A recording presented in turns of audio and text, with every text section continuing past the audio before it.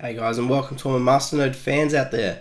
Today we're going to do a video on how to set up a Vivo Masternode virtual private server. So in this video we're going to concentrate specifically on the VPS side of things, how to configure the VPS. Okay guys, if you've got no idea about Masternodes or how to configure VPS or how to get your coins or how to set up any of your accounts to be able to set up a VPS or get your coins or anything like that, okay, please visit my other YouTube video. I'll add it into the description below and watch the first 15.5 minutes of this. It's literally step by step on the coin itself. We're talking about how to get your coins, how to set up a program called Putty, which you need to log into your VPS, the VPS provider that I use, how to set up the server itself, and so on and so forth.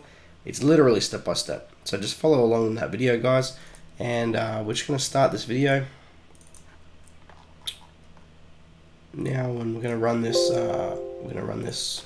Server. So this is a brand new server, as you've seen. For me to log into it from scratch, I'll add this link in the description below, and you can follow through these steps, guys. Now I'm going to skip straight through to step number 8 because we've already done all this previous bit before, and we're just doing this video on the specific server alone. So copy these steps. It's literally only 4 steps to run this server, guys. Very easy. This is probably one of the easiest Masternode coins I've ever had to set up. Now this script has been developed recently to make it very easy for people to be able to obviously install and run a virtual private server, because a lot of the other Masternode coins, they're very mundane, and it's very hard to set up, as far as they all use Linux, okay, and all of them are command line driven. So you have to install everything one step at a time, command by command by command. You have to run certain things, you have to manually configure certain settings, and so on and so forth. So most Masternodes are actually fairly difficult to set up for your average person. Now, the good thing about someone like these Vivo guys are they understand that it's difficult for people to set up Masternodes, and they've created this script for you guys to make it very easy to set up the virtual private server side.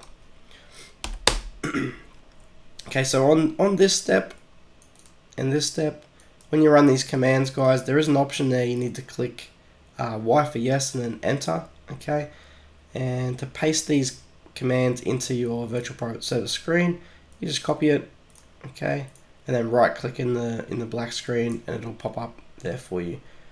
So we're just running this third command now. We're going to copy this last command, okay. What these first 3 commands do, they just get the server ready. They update all the back end of the server, they update all the software and everything that goes with it.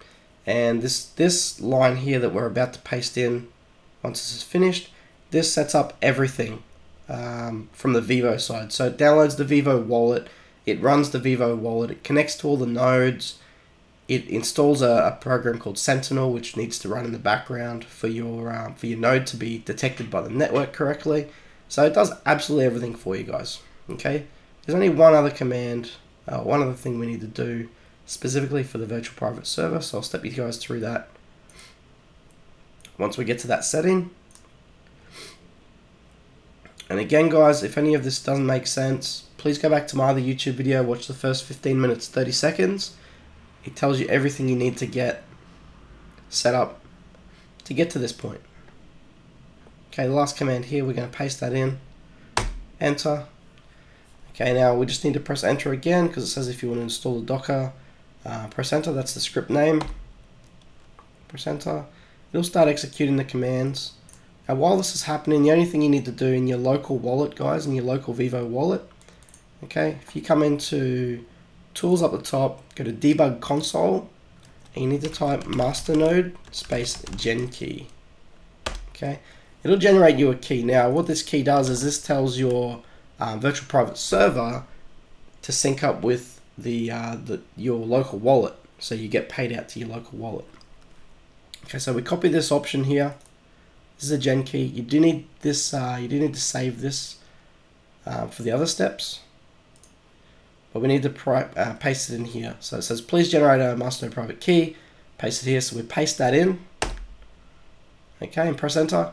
And that's literally all you need to do from the virtual private server side. Everything else is in this guide, so please follow this guide. I'll put this link in the video description below as well. Please follow this guide through.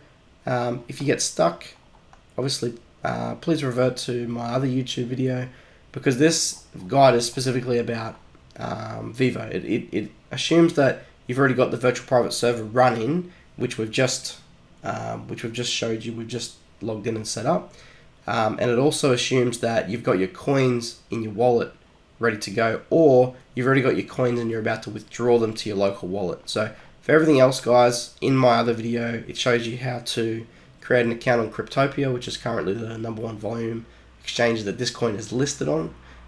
It shows you how to download Putty, which is the program to log into your VPS. Okay, so you do need those as well. So that's it, guys. That's all done from the video.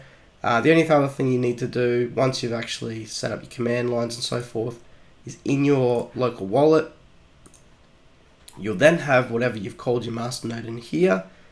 Okay, let's say you call it MM1. You just need to right click on it, or you can click on this part here and click on Start Alias. Okay, and you just click yes to this.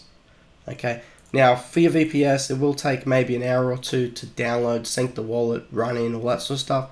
If you come in here to your wallet and you see that it's not showing as enabled after a couple of hours, try and restart this alias in here again, or give it some more time and check back at a later date. Thanks, guys.